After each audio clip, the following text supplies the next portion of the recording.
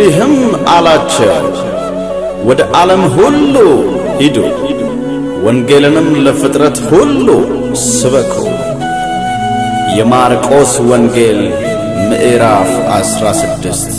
ቁጥር 15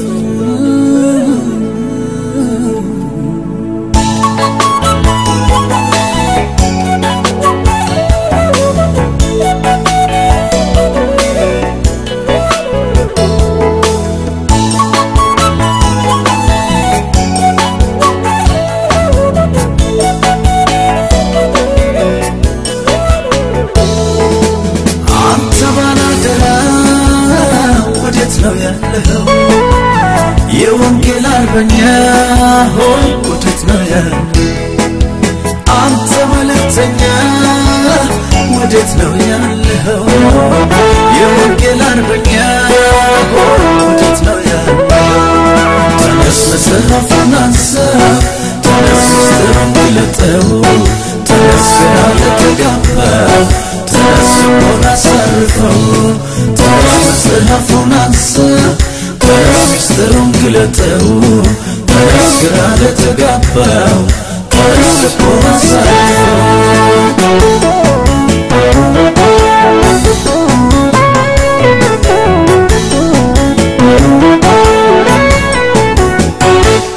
የህይወትን መንገድ አሳየን እያሉ በጓዳቸው ነው ስንቶች ያለቅሳሉ አንተ በዳንክበት መዳን አስባቸው የእውነትን ቃል ይዘህ ይድረስላቸው ይድረስላቸው ብድራትህን ትኩር ተመልከትና የቀድሞ ነገር ተወስበ እስኪ እንደገና ያነበረው ትኩስ ፍቅር ዛሬም ገና ያቀናልሃል አምላክ ደግሞ ያንተን ጎዳና አንተ ባላደራ ወዴት ነው ያለው የወንጌል አርበኛ ሆይ ወዴት ነው ያለው አንተ መልእክተኛ ወዴት ነው ያለው የወንጌል አርበኛ ሆይ ወዴት ነው ያለው ተነስ መጽሐፉን አንሳ ተነስ ምስጢሩን ግለጠው ተነስ ግራ ለተጋባው ተነስ ልቦና አሳርፈው ተነስ መጽሐፉን አንሳ ተነስ ምስጢሩን ግለጠው ተነስ ግራ ለተጋባው ተነስ ልቦና አሳርፈው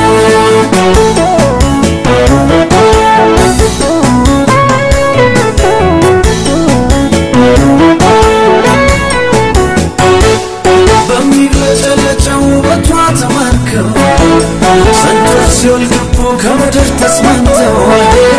የሰማዩን ክብር የላዩን ሲያውቁ መቃብር ወረዱ ኃያላን አለቁ ጠግበን አለቁ ወንጌሉን ይዘህ ሳትመሰክር ዘመን አለፈ ሰው እንደቀጠለ በቀን በማታ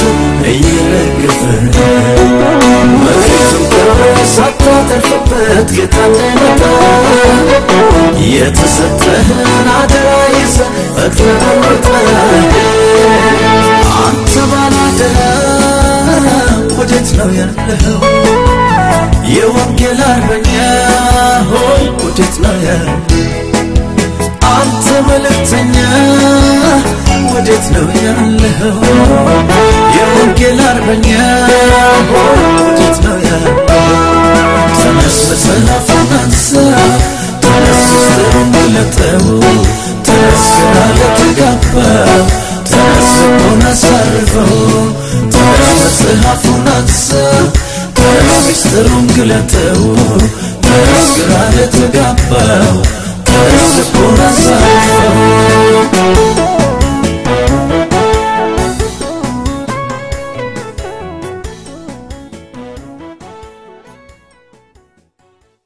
በእግዚአብሔር የተወደዳችሁ የፕሮግራማችን ተመልካቾች እንደምን ሰነበታችሁ ይህ የህይወት ምንጭ ቴሌቪዥን አገልግሎት ነው የህይወት ምንጭ ቴሌቪዥን አገልግሎት በዛሬው ዕለት አንድ ተጋባዥ እንግዳ ይዘንላችሁ ቀርበናል ይህም እንግዳችን በኢትዮጵያ አዲስ አበባ ከተማ ውስጥ በክራይስት ሴንተር ቤተክርስቲያን በፓስተርነት ከሚያገለግለው ፓስተር አለሙ ሞላ ጋር ሲሆን በራሱ የህይወት አቅጣጫ በአገልግሎቱና ብሎም ስለ ኢቫንጀሊዝም ወይንም የወንጌል ስርጭት አሰራርን በተመለከተ ከተለያዩ ቤተክርስቲያን ጋር በአንድነት በመሆንና የእግዚአብሔር ቃል ሂዱ ወንጌልን ወይንም የምስራቹን ቃል ለፍጥረት ሁሉ ስበኩ የሚለውን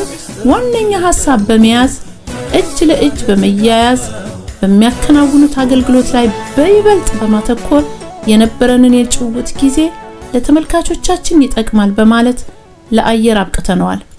በማዳመጥ ይባረኩ። እግዚአብሔር አምላክ ዘመናችሁን ይባርክ። ወደ ዝግጅቱ ስታስተምር ሰምቻለሁና ለማቅረብ መቅረብ የሚል ነገር ተጠቅመሃልና እንግዲህ እነዚህን ሰዎች እኛ እነሱ አይደለም ወደኛ መምጣት ያለባቸው ለማግኘት እኛ ወደ እነሱ መሄድ አለበት እና አልሰማም ወደምንለው አካባቢ እኛ ካል ሄደን ቁጭ ባልንበት ማንንም ሊመጣልን አይችልምና በተለይ የተጠቀምከው ቃል ጥሩ ነገር ነውና ሰዎች በሚፈልጉት መንገድ ላይ ባሉበት ሁኔታ ላይ እንደም የሰጠው አሁን አገር ቤት ባለው ሁኔታ ላይ ተመካኝቶ ወንጌል ሊሰበክ ይችላል ደሞ እዚህ ሀገር ስትመጣ ሰበብ የምትፈልገው ላይክ ስለ ወይዘር ማንሳት ትችላል ምናም ይያልክ ነበርና እስኪ ስለሱ እንዴት አርገህ አገናዝበው እንደሰጠው እሱ ምሳሌ ንገረኝ። በጣም ጥሩ ልክ ነሽ። እውነት ነው። በዛ በጉባኤ ሳስተምርበት ነበር ሰዓት ያንን ስልት ከኢየሱስ ክርስቶስ የተቀዳ እንደሆነ ተናግሬ ነበር። ጌታ ኢየሱስ ክርስቶስ ያቺ ሰማራይቷን ሴት ታስታውሽ እንደሆነ ሄዶ በመጀመሪያ ቀርቧት የህይወት ቃል ያቀረበው ውሃ ጠጪኝ ብሎ ነው ጠየቃት። ከዛ በኋላ ውሃ ጠጪኝ እንግሊሽ ማን እንደሆነ ብታቂ ኖሮ የህይወት ውሃ ተጠይቂው ነበር ብሎ ሲነግራት ታያለሽና ይሄንን ጉርጓድ ከሰጠን ከያዕቆብ ትበልጣለህ ወይ ነው ያለችው። በዛ ከዚህ ውሃ የሚጠጣ ተመልሶ ይጠማል እኔ ከሚሰጠው ውሃ ግን የሚጠጣ በእርሱ ውስጥ የዘላለም ህይወት ውሃ ምንጭ ስለሚሆን ለዘላለም አይጠማም ይያለ ወደ ወንጌል ይዟት ሲሄድ ነው ያለና አሁን ጌታ ኢየሱስ ክርስቶስ እንደቀረበው ልክ እንደዚሁ አማኞች ሁሉ በመጀመሪያ ደረጃ ክርስቶስ ኢየሱስን የህይወቱ ጌታና ዳኛ አድርጎ የተቀበለ በሙሉ የህይወት ቃል አቅራቢ እንደሆነ ያስፈልጋል። ብዙ ጊዜ ቅዱሳን ወንጌል የማይሰብኩበት ምክንያት አንደኛው ወንጌላውያን ነው የሐዋርያት የነቢያት ያስተማሪዎች ነው ብሎ ስለሚያስቡ ነው። እውነት ነው ሐዋርያት ነቢያት አስተማሪዎች ወንጌላውያን ወንጌል የመመስከር ግዴታ አለባቸው። ትክክል ነው። ወንጌል ያገለግላሉ። ከዛ ውጪ ግን እኔ በትምህርቴም እንዳየሽው ያልኩት አንድ ነገር ነው የታረቀ ማስታረቅ ይችላል። ሰው ክርስቶስ ኢየሱስን የህይወቱ ጌታና አዳኝ አድርጎ የተቀበለ ሰው ከእግዚአብሔር ጋር ታርቋል። ኢየሱስ ክርስቶስ በሰውና በእግዚአብሔር መካከል ያለውን የጥሩን ግዳ በሞቱ አፍርሶ የርቁን በር ከፍቶታል። በዚህ በተከፈተው የርቅ በር ገብቶ ከእግዚአብሔር ጋር እርቅ ያገኘ በሙሉ የእግዚአብሔር ልጅ ማስታረቅ ይችላል። ታስታውሻለሽ ማቴዎስ ምዕራፍ 5 ላይ ጌታ ኢየሱስ ክርስቶስ አንድ ነገር ተናገረ። የሚያስታርቁ ብፁዓን ናቸው ምንድን ነው የሚለው የሚያስታርቁ ብፁዓን ናቸው እያለ ይናገራል። የእግዚአብሔር ልጆች ይባላሉና ስለዚህ እኔ ወንጌልን ምን ብየዋለሁ ወንጌል የእግዚአብሔር ልጅነት ክብር ነው እንጂ ወንጌል የወንጌላውያን ያስተማረው ብቻ አይደለም የቅዱሳን ሁሉ ኃላፊነት ነው። ስለዚህ በተለይ ፊልጵስዩስ ላይ ስትመለከቺ ያን ሐሳባችን ነበር ጉባኤ ላይ ተሲልሽ እንደሆነ እዛ ላይ ምን ነው የሚለው የህይወትን ቃል ያቀረባችሁ በዓለም እንደ ብርሃን ትታያላችሁ ፊልጵስዩስ ምዕራፍ 2 ላይ በዚህ በጠማማና በመንዝራ ትውልድ መካከል ይላል እና የህይወትን ቃል ያቀረባችሁ እንደ ብርሃን ትታያላችሁ። ስለዚህ የህይወት ቃል አቅራቢ እንደሆነ ያስፈልጋል። ስለዚህ የህይወት ቃል እንዴት እናቀርብ ስንል መቅረብ አለብን። ሰዎች ጌታ ኢየሱስ ክርስቶስ ያችን ሰማራይቷ ሴት ውሃ ጠጪኝ ብሎ እንደቀረበ ባገኘነው አጋጣሚ ሰዎችን ልንቀርባቸው ቀርበን ከዛ በኋላ ይሄን የህይወትን ቃል ለሰዎች ልናቀርብና ኃላፊነታችንን ልንወጣ ያስፈልጋል የሚለው ነው ያኔ እውነት ነው። በጣም አስተዋውሳለሁና በተለይ እሱ ነው እንዴ በጣም ትክክለኛ ነገር ሆኖ እንደዛ ካልሆነ ከባድ ነው። እና ሌላው አሁን እንግዲህ በጣም ደስ ያሰኘኝ ነገር አሁን የናንተ ቤተክርስቲያን ብቻችሁን አይደለም ወንጌልን ለማሰራጨት እየሮጣችሁ ያላችሁትና ያላችሁ ከሌሎች አብያተ ክርስቲያናት ጋር ያላችሁ ህብረት ነው እና ይሄንን ነገር ተሰብስባችሁ አብረን መስራት አለብን ምናም በሚል ነው just በመንፈሱ አንድነት ተገናኝታችሁ ነው ይዛችሁ መሮጥ የጀመራችሁት? ኦኬ ምንድነው መሰለሽ እዛኛ ባለንበት ቤተክርስቲያን አካባቢ ሌሎች ቸርቾች አሉ በአካባቢ ያሉ እና ስብሰባ አለን በአንድ ጊዜ ደብዳቤ ይመጣል። በዛ ደብዳቤ መሰረት ሄደን እንገናኛለን። የጉዳዮች አንድ ኮርሶች ሴሚናሮች ነው አብራችሁ ተወስዳላችሁ። አሁን አንዳንድ በስቴዲየም አመታዊ ፕሮግራሞች ሲደረጉ በአዲስ አበባ ውስጥ ያሉ አብያተ ክርስቲያናት በሙሉ ነው ወደዛ የሚሄዱት። በዛ ሰዓትም እንደዚሁ አብረን ተገናኝተን የሚሄዱ ነገር አለ በዚህ መልኩ ነው እንግዲህ እየተገናኘን መስራት የጀመርነው በዚህ ሁኔታና ጥሩ የሆነ ግንኙነት ነው ያለን ደግሞ ይሄ መሆንም አለበት ያስበው መሆንም አለበት ያው በሐዋርያ በዚህ ኤፌሶን የሚባለው መጽሐፍ ላይ ስንመለከት እንደው አንድ አማኝ እኮ አደገ ሲባል እድገታችን መቆር አንድነት ማድረግ እንዳለበት እኮ ይናገራል ሐዋርያት ነቢያት አስተማሪዎች ወንጌላውያን እረኞች የተሰጡበትን ቢሮች ምክንያቱም ሲናገር እኛ ሁላችን የእግዚአብሔር ልጅ በማመንና በማወቅ ወደሚገኝ አንድነታችን በቤተክርስቲያን ስም አይደለም አንድነታችን የእግዚአብሔር ልጅ በማመን እውነት ነው አንቺም እግዚአብሔር ልጅ ካመንሽ እግዚአብሔር ልጅ ካወቅሽ እኔም እግዚአብሔር ልጅ አምናለሁ እግዚአብሔር ልጅ አውቃለሁ በዚህ አንድነታችን በዚህ የተመሰረተ መሆን አለበት ያለ ይናገራል ይሄ የምናድግበት ክብር ነው ህፃንነታችንን ሽረን ወደዚህ ነገር ልንመጣ ያስፈልጋል የእግዚአብሔር ልጅ በማመንና በማወቅ ወደሚገኝ አንድነት ሙሉ ሰው ወደ መሆን ወደ ክርስቶስ ሙላት ልክ እስክንደርስ ያለ ይናገራል የሚደረስበት ነው እና ዩኒቲ የብስለት ምልክት ነው ብያስባለሁ አብረውን ካሉ ቅዱሳን ጋራ ተያይዞ መስራት አስፈላጊ እንደሆነ ነው ማየው እኛም ጋር እያደረግን እንዳለ ነውና ያንን ነው ህፃንነት እንደሆነ ነው አለማደግ እዛ ቦታ ላይ ሐዋርያው ይሄን ወሰርክብኝ ያን ወሰርክብኝ የልጅ ጨዋታ ይሆናል አለዚያ ግን ለያይቱ ከኖረ ትንፋስ ወዲና ወዲያ እየተፈገበገበን ወደፊት ህፃናት መሆን አይገባንም ነገር ግን እውነትን በፍቅር እያያዝን ነገር ሁሉ ራስ ወደ ክርስቶስ እንደግት ያለ ነው ይናገራል አሜን ስለዚህ ያልተጻፈልንን እየኖርን ነው ያለ ነው ማለት እኮ ነው እንግዲህ አንድ ጊዜ እንደዚህ አይነት ነገሮች የሚከሰቱብን ከሆነ እግዚአብሔር ቃል የሚለን ሌላ እኛ የምንኖረው ሌላ ነው ማለት ነው አይደለ የተጻፈልንን ነው መኖርና መከተል የሚገባን በጣም እውነት ነው መመሪያችን እግዚአብሔርም ቃል ደግሞ እንደሚለው ዓለምም ሊያውቀን የሚገባው በፍቅራችን ነው መድረስም የምንችለው በፍቅራችን ነው ያለ ነቀፌታ መሮጥ የምንችለው በፍቅራችን ነው አንድነትና ፍቅር ከሌለን ግን እንግዲህ ያ ይመስለኛል አሁን እናንተን እግዚአብሔር ይረዳችሁና ብዙ ወንጌልን በመስራት መውረስ የሚያገኛችሁ ልክ ነሽ ይገርምሻል ይሄንን የልዩነት በተመለከተ የሰይጣን ስትራቴጂ ነው እና ይገርምሻል በኢትዮጵያ አቆጣጠር ወደ 87 እስከ 90 ምናምን አካባቢ ይሄ ችግር ኢትዮጵያ አዲስ አበባ ውስጥ ነበር ምንድነው አለመቀባበል እንደዚህ አይነት ነገሮች ነበሩ እግዚአብሔር ግን ያንን ጨለማ ቀስ ያለ ከገፈፈው አሁን እንደው ምን ቢያዋለው ይሄንን አባባል ያለፈበትና ይሄን ቋንቋ ግን በጥያቄ የተበላበት ነገር አለ ማለት ነው አዲስ አበባ ውስጥ አሁን አንዳንድ ሰዎች ምን ማለት ነው የተበላበት ማለት መሰለሽ አሁን ቁጭ በሉ ይባሉ አሉ አዲስ አበባ ውስጥ እና እንደዚህ ቁጭ በሉት ሎተሪ ያልደረሳቸው ደረሰ ይብለው በቃ እና መታወቂያ የለኝም ከገጠር ነው የመጣሁት ብለውሽ አንቺ ጋር ያለውን ገንዘብ ተቀብለውሽ የውሸት ወረቀት ሰጥተውሽ ይሄዳሉና በአንድ ወቅት በዚህ ነገር ብዙ ሰዎች ተዘርፈው ነበር ብዙዎች ተታለዋል አሁን ግን ይገርምሻል ሰው ሁሉ ስለነቀና ስላወቀ ይሄ ነገር ያለፈበትና የተበላበት ይባላል አሁን ይሄ ነገር ይሄ አንድነት ማጥፋት ሰይጣን ይተቀምበት ነበር በአንድ ወቅት አሁን ግን አልፎበታል አዲስ አበባ ውስጥ አልፎበታል በጣም ኦሬዲ ቅዱሳን ነቅተዋል እግዚአብሔር ይመስገን እና ያ ነገር አሁን ያማከል የለም እግዚአብሔር ይመስገን በጣም ትልቅ ነገር ነው በጣም እውነት ያለፈበት ቁጭ በጣም ደስ ይላልና እንግዲህ እግዚአብሔር ይመስገን ያው መቼስ ክርስትና ፍልሚያ ነው ጦርነት ነው እያልክም ስትናገር ሰምቻለሁና አሁን ይሄ ፍልሚያውና ጦርነቱ ከውጭ ብቻ ሳይሆን ከውስጥም አለ ማለት ነው አይደለ እንዴት ትላለህ የሚቀርብሽ ነገር በዚህ ክርስትና ዋናው ትልቁ ዓላማ ያው ውጊያ ነው ማለት ነው መቼም ይሄ ጊዜ የውጊያ ጊዜ ነው ምሳሌ ላይ እንደምንመለከተው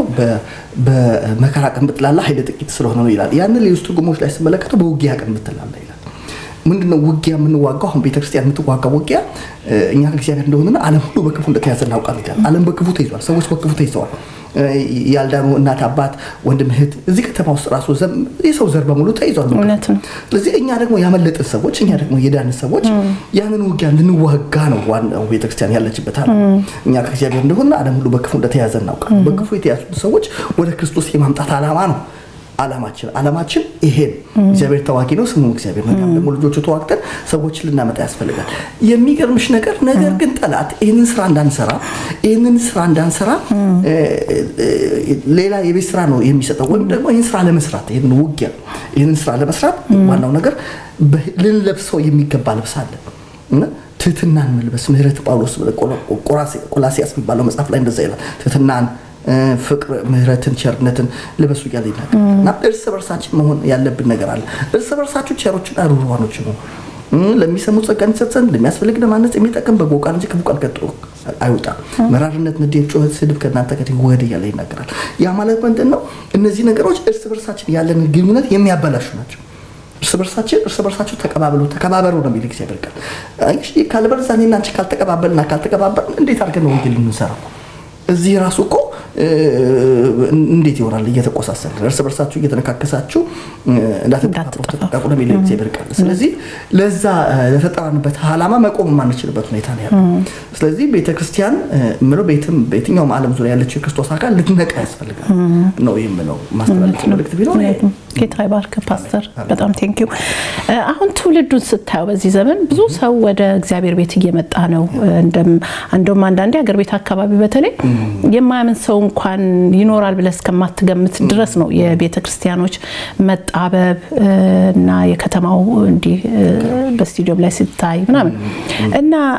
ትውልዱ ግን እንዴት ነው አሁን ያለው ትውልድ ክርስቶስን በጽድቅ ይዞ በእውነት ይዞ የመሮጡ ነገር በተለይ ካለፈው እንግዲህ አሁን አንተ በእግዚአብሔር ቤትም ረዘም ያለ ጊዜ የ21 አመት ብለኛል የቆየ ስለሆነ ወንጌል እንዴት እየሄደ ነው ብለህ ታስባለህ ምክንያቱም አሁን አንዳንድ ጊዜ ወጣቱ እንደዚህ ነው ያንዲ ነው የእንዲ ነው የሚባሉ ነገሮች አሉ እና ሪሊ በጽድቅ እግዚአብሔርን ስራ እየተሰራ ወጣቱም እንደዛ እየሮጠ ቤተክርስቲያንም እንደዛ እየሮጠች ነው ያለችው ወይንስ ምን ይመስላል እዚህ ጋር ታጫውተን በሱ በጣም ጥሩ ነገር ነው ያነሳሽው ማለት እኔም በልቤ ውስጥ እንደው ማሰባቸው ብዙ ጊዜ ማሰላሰለው ነገር ነው ያመጣሽው እውነት ነው አሁን የክርስቶስ አካል በተለይ በአገር ቤት አካባቢ ቤተክርስቲያን ሰፍታለች ብዙ ሰው ወደ ጌታ መጥቷል ግን የህይወት ጋር ስንመጣ ያን ያክል ህይወት ኳሊቲ ያየን አይደለም እዚህ ነገር ችግሩ ምንድነው ብለን ስናስብ አባቶቻችን ያገለግሉ የነበሩ በወቅቱ የነበሩ አገልጋዮች እነ ሐዋርያው ጳውሎስ እነ ጴጥሮስ ካርታው ነበራቸው አንድ አማኝ ወደ ክርስቶስ ኢየሱስ ከመጣ በኋላ የት ማድረስ እንዳለባቸው ያውቁ ነበር እና አሁን ለምሳሌ ሐዋርያው ጳውሎስ ብትመለከቺ አንድ ሰው ወደ ክርስቶስ ኢየሱስ ከመጣ በኋላ ያ ሰው ወዴት እንዲደርስ ነው የምትፈልገው ብለሽ ብትጠይቂው የሚነግርሽ ኤፌሶን ላይ ምንድነው የሚለው በጸሎቱ እኮ ታውቂዋለሽ ሲጸልይ ምን እንዳለ ታውቂያለሽ ምንድነው ያለው በሰማይና በምድር ያለ አባትነት ከሚሰየምበት ካፊት እንበረከካለሁ አለ ይሄን ታላቅ አውሪያ በሰማይና በምድር ያለ አባትነት ከሚሰየምበት ካፊት ምን አንበረከከው ስትይ በስሩ የነበሩትን ምዕመናኖች ስለነሱ ሲጸልይ በመንፈሱ በውስጥ ሰውነታቸው እንድጠነክሩ ኢየሱስ ክርስቶስ በእምነት በልባቸው እንዲኖር እንደ ክብሩ ጉልበት በጥል ይስጣቸዋል እንግዲህ የሚገርምሽ ነገር አሁን በስራቸው የነበሩትን አገልጋዮች በልባቸው ክርስቶስ እንዲኖር ነው የሚያገለግሉት ኢየሱስ ክርስቶስ በእናንተ ውስጥ እስኪሳል ድረስ ምጥ ይዞኛል ነው የሚለው ዛሬ ከኔ ጨምሮ የምናገለግል አገልጋዮች በህዝቡ ላይ ክርስቶስ እየሳለ ነው ወይ ራሳችንን ክርስቶስ ያልተሳለበት አማኝ እኮ አይገዛለትም የእግዚአብሔር ገንዘብ ነን የእግዚአብሔር ገንዘብ በሆነው በእኛ ላይ መሳል ያለበት ኢየሱስ ነው ክርስቶስ ያልተሳለበት ከሆነ እኮ ያጣጥም ሰይጣንም ሊገዛልን አይችልም ስለዚህ ግን አባቶቻችን ይሰሩ የነበረው ካርታው ይሄ እና እንደምታውቁ እዛ ቦታ ላይ የእናንተም ስርና መሰረት በፍቅር ሊጽና ከቅዱሳን ሁሉ ጋር ስፋቱና ርዝመቱ ከፍታውና ጥልቅነቱ ከመታወቅ የሚያልፈው የክርስቶስ ፍቅር ለማወቅ ተበረቱ ዘንድ ካለ በኋላ እስከ እግዚአብሔር ፍጹም ሙላት ደርሳችሁ ትሞሉ ዘንድ በስሩ የነበሩትን ሰዎች ማድረስ የሚፈልግበት ግቡን ያቅ ነበር ቅድም እንደነገርኩሽ ስለ 4-5 ቢሮዎች ራሱ የተናገረበት ክፍል ላይ ሁላችን የእግዚአብሔር ልጅ በማመንና በማወቅ የሚገኛነት ሙሉ ሰው ወደ ክርስቶስ ሙላት እስክንደርስ ይላል ያ ማለት በስሩ የነበሩትን ሰዎች ማድረስ የሚፈልግበት ቦታ ነበር ያ ቦታ ምንድነው ሙሉ ሰው ወደ ክርስቶስ ሙላት ልክ ማድረስ ነው ይሄ ነው ዓላማቸው ይሄ ነው ጴጥሮስን ብታዩ ከዚህ ሐሳብ የተለየ ነገር የለው በተለይ ሁለተኛ ጴጥሮስ ምዕራፍ 2 ምዕራፍ 1 ማንበብ ይችላል እዛ ቦታ ላይ የመለኮቱ ኃይል በገዛ በቆነቱ ይጠራን በማወቅ ለህይወትና እግዚአብሔር ለመምሰል የሚሆኑ ነገሮች ለሰጠን ይልና በጌታ በኢየሱስ ክርስቶስ ዕውቀት ጸጋና ሰላም ይብዛላችሁ ካለ በኋላ ስለ ክፉ ምኞት በዓለም ካለው ጥፋት አምልጣችሁ ከመለኮት ባህሪ ተካፋዮች እንድትሆኑ በዚያም በጎነትና እጅግ የተከበረ ተስፋ ሰጠን ነው የሚለው እዛ ቦታ ላይ ሐዋርያው ጴጥሮስ የነበረው አሁን የክርስትና ካርታ በየዋለው እሱ አሁን በስሩ የነበሩትን አማኞች ተስፋቸው እጅግ የተከበረ ተስፋ ብሎ ያስቀመጠው ነገር አለ ተስፋው ምንድነው እለት ስለ ክፉ ምኞት በዓለም ካለው ጥፋት እያመለጡ እና ስለ ክፉ ምኞት በዓለም ካለው ጥፋት አምልጠው እለት ከመለኮት ባህሪ እየተካፈሉ ወደ ክርስቶስ መልክ እንዲደርሱ ነው ይፈልጉ የነበረው እና ትጋትን ሁሉ እየጨመሩ በህይወታቸው መጨመር ያለባቸው ነገሮች ነው ሲያስቀምጥ የምትመለከቸው እና ምን ልሽ ፈልጌ ነው መሰለሽ ዛሬ ትምህርቶቻችን ሙሉ በሙሉ ትውልዱን የሚያነቁ ቢሆኑ ምንድነው ማስተማር ያለብን ሲባል ጸጋው የሚያስተምረን ነገር ቆ ተቀምጧል ዛሬ ትውልዱ በዚህ አሁን እንዳለ እንደ ብዛታችን ሙሉ በሙሉ ልባችን ሐሳባችን ሰማያዊ ይሆን ሙሉ በሙሉ በእግዚአብሔር መንግስት ስራ ላይ ትኩረት ብናደርግና የህይወት ጥራት ቢመጣኮ በቀላሉኮ ዓለማችንን መለወጥ የምንችልበት ነበር ነገር ግን አሁን ባለው ሁኔታ ስትመለከቺ ያ ነገር አይደለም ትውልዱ ጋር ስታይ ምንድነው እየፈለገ ያለው አሁን ጳውሎስ ለቲቶ በጻፈለት መልእክት ላይ እንደምታስተውሹ ምዕራፍ 3 ላይ ሰውን ሁሉ የሚያድን እግዚአብሔር ጸጋ ተገልጧል ብሎ አሁን ስለ ጸጋው እንግዲህ ጸጋው ያስተምረናል ነው የሚለው ጸጋው የሚያስተምረው ማስካድ ኃጢአተኝነትን ትውልዱ ኃጢአተኝነትና ዓለማዊነትን እንዲክድ ዓለማዊነትን ክዶ ከዛ ተስፋው ምን ይሆናል የተባረከው ተስፋች ዛሬ ክርስቶስ ኢየሱስ ይመጣል የሚል ስብከት ቆቀጥቷል ትልቁ ችግር እሱ ነው አሁን እንደዛ ነው አሁን እኛም ጋር እንግዲህ ብዙ ጊዜ የሚባለው ይሄ ነው ምክንያቱም አሁን ወይ ክርስቶስን መጻት ክርስቶስ ሊመጣ ነው በደጅ ነው ይያልክ ምታስተምር ምትሰብክ ከሆነ እንደም ላይክ እንዴት ነው ወይ ፋሽኑ ያለፈበት ወይም ደግሞ ድሮ ይባል የነበረ አሁን ግን መባል እንደሌለበት ግን አይደለም እንደም መጻቱ ሞር እየቀረበ በሄደ ጊዜ ሊሰበክ የሚገባው እና የሚያስፈልገው እሱ ነው መሆን ያለበት አለዚያ ግን ሰው እንደፈለግነው የሆነ ከዛ እንደነዛ አምስት ቆነጃጅትና እንደገባ እነዛ አምስቶቹ መብራታቸውን ያበሩ ይጠብቃሉ እነዛኞቹ ደግሞ ተኝተዋል ይሄ ነገር ካልተሰበከ ይሄ ነገር ካልተነገረ ቤተክርስቲያን እንኳን ወዴት እንደምትሄድ አቅጣጫዋን ልትስት ይችላል በያስባለሁ ለከረሽ ብዙ ጊዜ ወንጌላት ላይ አለ አንድ ቃል አለ በልቡ ይዘገያል ብሎ ቢያስብ ይላል ዛሬ ቅዱሳን ሁሉ ያሰቡ ያሉት ተቀያለሽ ዛሬ ህይወት ጥራት በህይወታችን በቤተክርስቲያን በክርስቶስ አካል ውስጥ የሌለበት ምክንያት ያልተዘጋጀችበት ምክንያት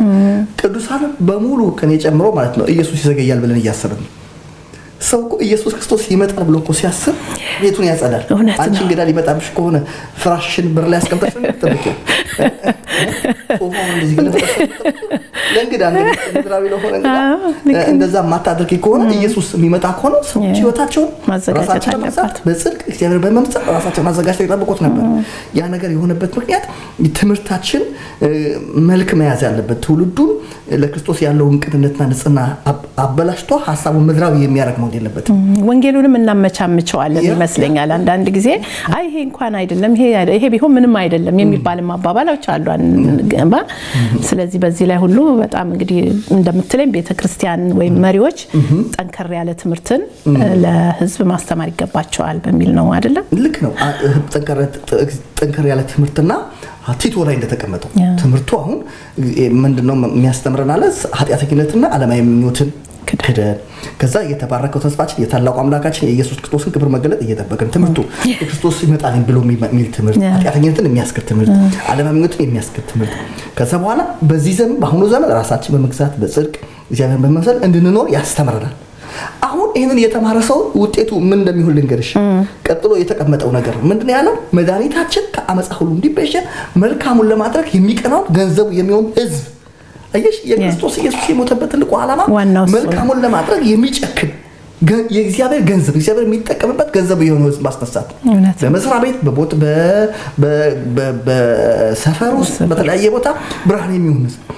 መልካም ስራችሁ ባይተው የሰማይ አባታችሁ እንዲያከብሩት ብርሃናችሁ በሰው ሁሉ ፊት ምን ይበልላል ይበራው ስለዚህ ይሄ ነገር ቤተክርስቲያን ብቻ ሲመጣ የሚጠበቅ አይደለም በየሄድንበት ተማሪን በትምህርት ቤቱ ነጋዴን በንግዱ ሰራተኛን በስራ ቦታ ይሄንን ብርሃን አብርቶ ማሳየት አለበት በጣም ስለዚህ ያንን የሚያበራ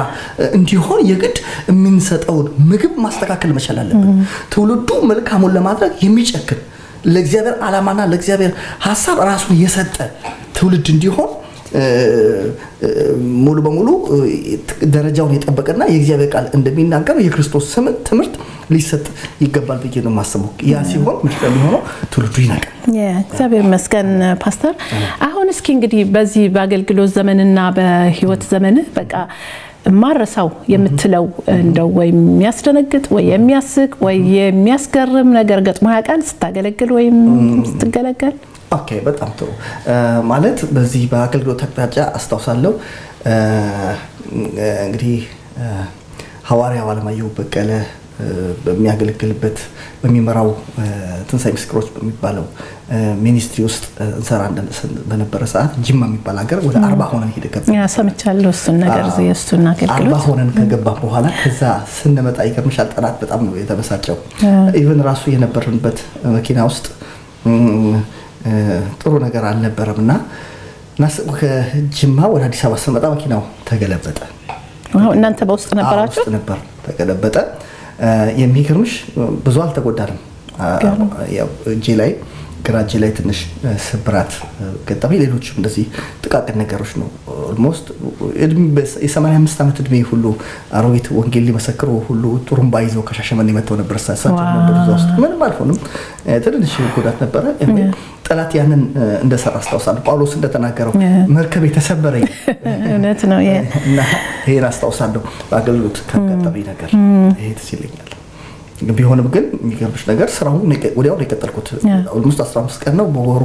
ተወሰነ ጊዜ ከተኛው ከተሻለ በኋላ ወንጌሉን ቀጠልኩ ለምን ወንጌል ህይወት ነው እውነት ነው ህይወት ነው ምናቆመው ነገር አለ እስከ ሞት ድረስ ጳውሎስ ለኔ ህይወት ክርስቶስ ሞትም ጥቅም ነው በስጋ መኖር የሥራ ፍሬ ቢሆን ምንመርጥ አላስተዋወቀም አለ በስራ የመኖራችን ዋናው ትልቁ ምክንያት ምንድነው የሥራ ፍሬ ነው ጳውሎስ ዳዊት ነው በጠይቀው ዳዊት ለምንድነው ማትሞተው ያልሞትክበት ምክንያት ባክ ነገር ይብትው የሚለው ልንገርሽ አለሞትን በህይወት ነው አይደል እግዚአብሔር ማለት እናገራለሁ አሜን ያልሞተው በህይወት የመኖርበት ምክንያት እግዚአብሔር ማለት አሜን ስለዚህ እኔ እዛ ጋር መኪና ተገልብጦብኛልና ይሄን ማውራት አልችልም ካልኩ ህይወት መኖር አቆምኩ ማለት ነው ኢየሱስ ህይወት ነው እግዚአብሔር ይመስገን ጌታ ይባርክ እንግዲህ እስኪ በዚህ በአውስትራሊያ ጉዞ ላይ ከሜልበርን ቅዱሳኖች ጋር እንግዲህ ብዙ አሳልፈሃልና እንዴት ነው እስኪ በዚህ በሜልበርን ውስጥ በአውስትራሊያ ምድር የነበረን ቆይታ ደግሞ እስኪ ያጫውተን ኦኬ በጣም ጥሩ እንግዲህ አውስትራሊያ ከመጣ በኋላ በሜልበርን ያሉ ቅዱሳን ከጠበቁት በላይ ሆኖ ነው ያገኙት ማለት እርግጠኛ ነኝ ይሄንን ፕሮግራም የሚከታተሉ ሁሉ ባንተ አገልግሎትም የተጠቀሙ እንደሚሰሙ ተስፋ ስለማደርግ ነው በጣም ጥሩ እውነት ነው ምንድነው የሚገርምሽ ነገር እንግዲህ በአገር ቤት የሚወራው ወሬት አሜሪካን ስላሉ ቅዱሳን አውስትራሊያ የተለያዩ ካናዳ ስላሉኛ ምን ሰማው ምንድነው ዛ ክርስትና በቃ እንደው የቀዘቀዘ ነው እዛ ያሉ አማኞች እንደው ደካሞች ናቸው ለገበቃ ያላቸው ነገር የወረደ ነው ይሄን ነበር የሰማሁት የሚገርምሽ ነገር ለመጀመሪያ ጊዜ ልክ ስገባኔ ቅዳሜ ምሽት ነበር የገባሁት እና እሑድ ጧት መሄድ ያለብኝ ብዬ ነበር እንኳን ጉባኤ ለባየት እና የእግዚአብሔር ቤት ቤተክርስቲያን ነበር አጋጣሚ የሄድኩት ኦልሞስት ያን ቀን ግን አረፍኩ ኔክስት ዊክ መሄድ ነበርብኝ ሄጂ ጉባኤውን ሳይ በጣም የደነገጥኩት ለምን ትውልዱ ያለው ለእግዚአብሔር ቃል ያለው መነሳሳት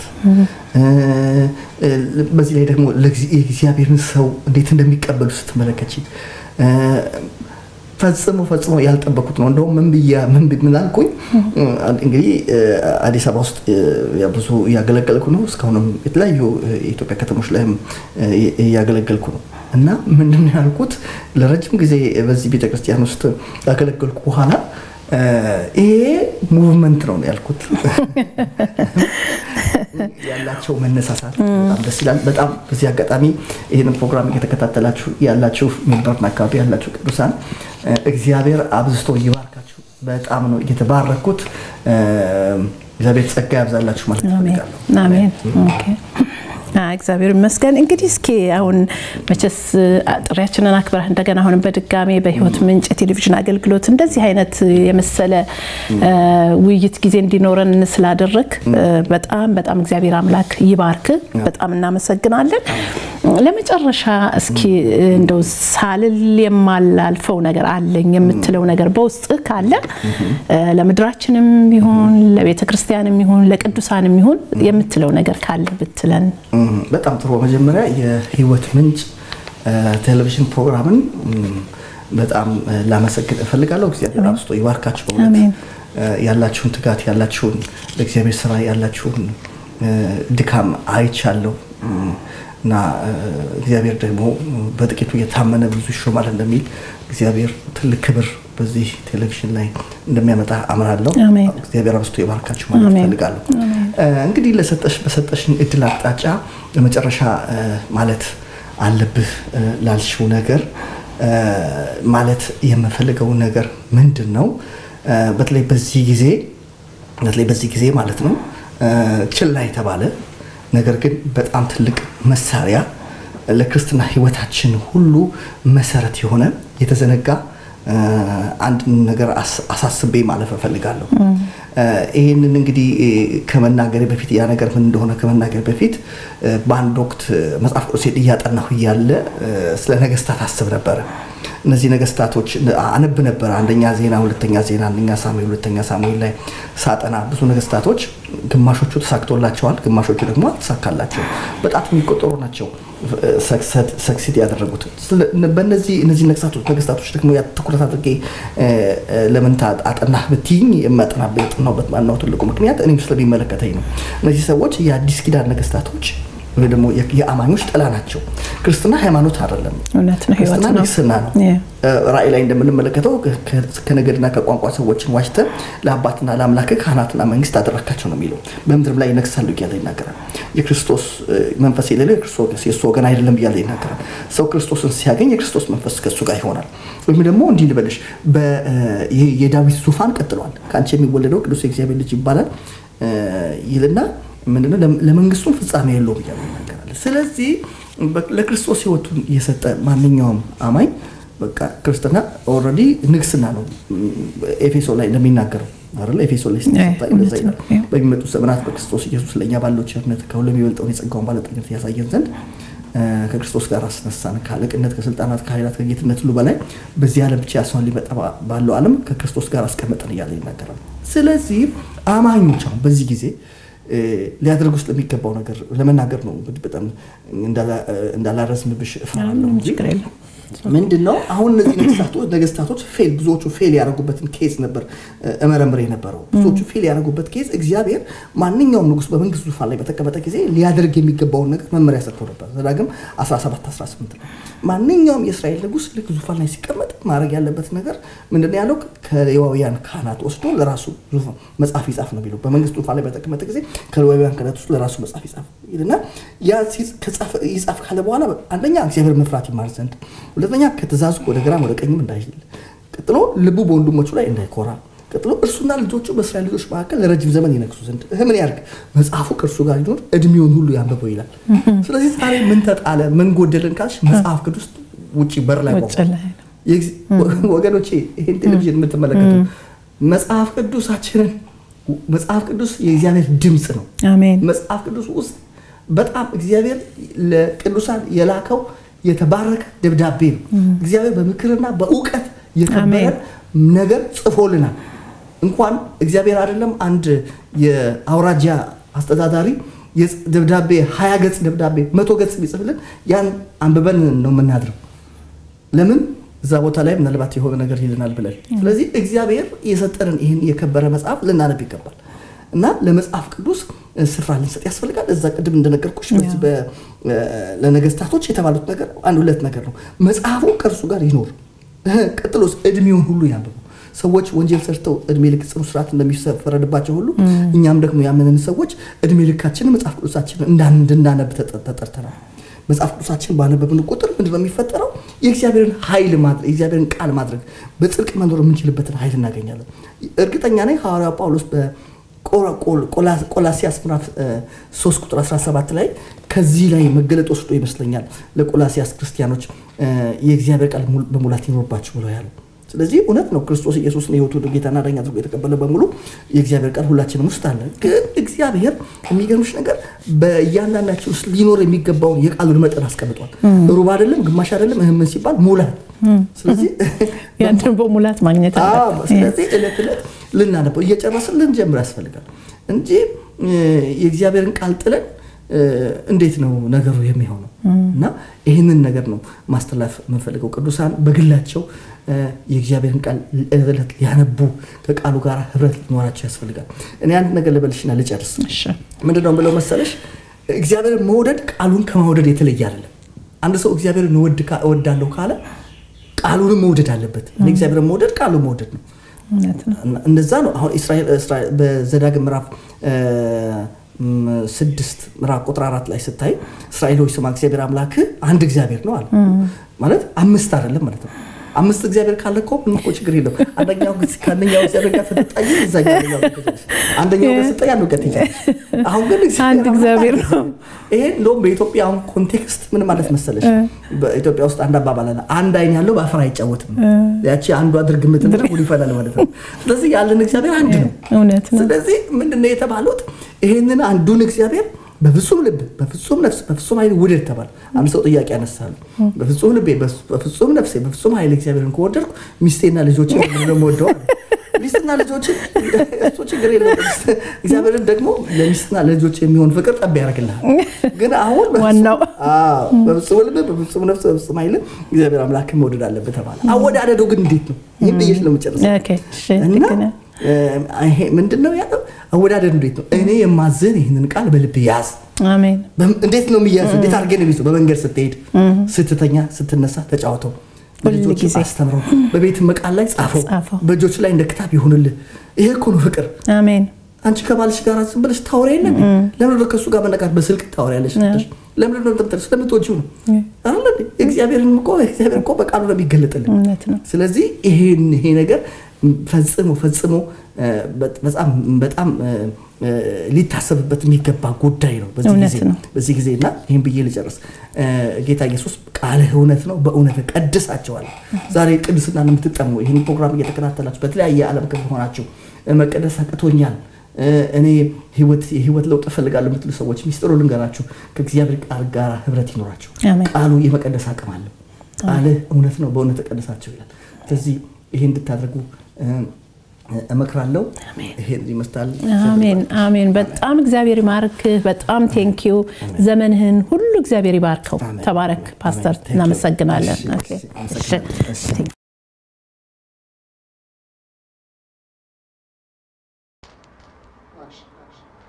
ያዋሪያቶች ዱካ የልጁን መልክ መሳይ የጉልበታቸው ብርክ ያነበረቻቸው ጊዜያቸው የሚጠፋው በመንግስቱ ጉዳይ ከሚንቀለቀለው ከእሳቱ መሃል ማስመለሱም ነበር ወደሚያድነው ቃል የየለት ቋንቋቸው ኢየሱስ ኖሯቸው ማጀግና ነበረ ከዓለም ከንቱነት ያደባለቃቸው ለገባቸው እውነት የተጋደሉበት ዋጋ ይከፈሉለት ለቀራንዮ ለታ ውስጣቸው ለገባው እንደ ጌታ ሳይሆን ተዘግዝቄ ልሙት ሲያንሰው ነው ያስባለው ፍቅሩ ያው ከሆነ አሁን ምን መጣና ምንድናስለወጣው ጀርባ ለሱ ያሰጠው አሸብራቂ ህይወት በጽድቁ ጀግንነት በጽኑ መሰረት ቆመው ያወጁለት ኢየሱስ ያድናል ህይወት ነው ያሉበት ዛሬ ምን መጣና የከበረው ወንጌል አክብሮት አጣለት እኮ ወዴት ነው ያለው ወደ ግራም ባየው ወደ ቀኝም ባየው በብርሃናት መሃል ጨለማው ሰልጥኖ ወረግዚዮ ካስባለ የናፈቅነው ጌታ ታዲያ የት ነው ያለ አመጽ ላይ ጨክለው ጽቅ ያሉበት ወንዶች ምሳሌ ሆኑልን የሐዋርያቶች በአንዱ ልባቸው ልዑሉን ከአርያም እንዳነቃነቁት የጥምረቱን ነገር ራን እንደበሉት ያ ነው ተጋድሏቸው የተወራላቸው አምሮ ፍጻሜያቸው በፍቅር ተሳስረው ማን እንደው ገብቷቸው ክፉ ባላንጣቸው ያናነበብኩና ያኛው ገባኝና ፍለጋውን ቀጠልኩ ሰማያዊ ውበት በቤቱ ባይብዬ ክብሩን እየከጀልኩ ስመ ክርስትና ምን ይጠቅመንና ያናነበብኩና ያኛው ገባኝና ፍለጋውን ቀጠልኩ ሰማያዊ ውበት በቤቱ ባይብዬ ክብሩን እየከጀልኩ ስመ ክርስትና ምን ይጠቅመንና ምንስ ጉልበት ኖሮት ጌታን ያሳየና ወዴት ይሆን ያለው ወዴት ይሆን ያለው ዛሬ ጠይቃለሁ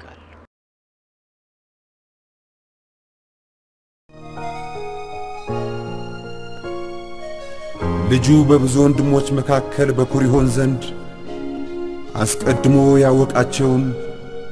የልጁን መልክ እንዲመስሉ አስቀድሞ ደግሞ ወስኗልና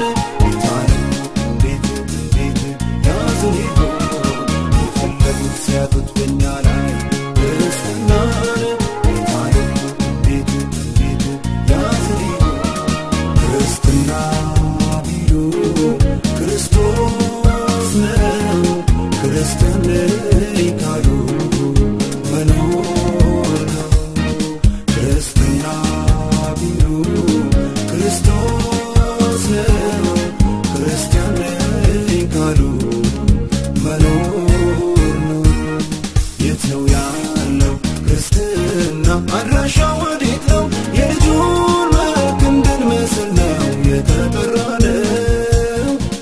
ታዲያ ቢታየው ምንድነው ታዲያ ይሆነው ምንድነው ታዲያ ቢታየው ምንድነው ታዲያ ይሆነው ምንድነው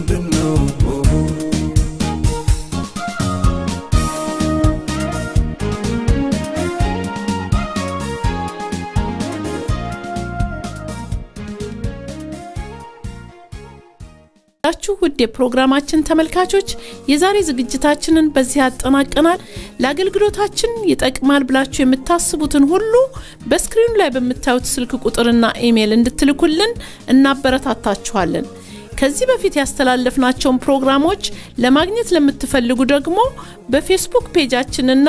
በዩቲዩብ ስትሪም ኦፍ ላይፍ ቲቪ ብላችሁ ብትገቡ ታገኙናላችሁ። የእግዚአብሔር ጸጋና ሰላም ከሁላችሁ ጋር ይሁን። መልካም ሳምንት።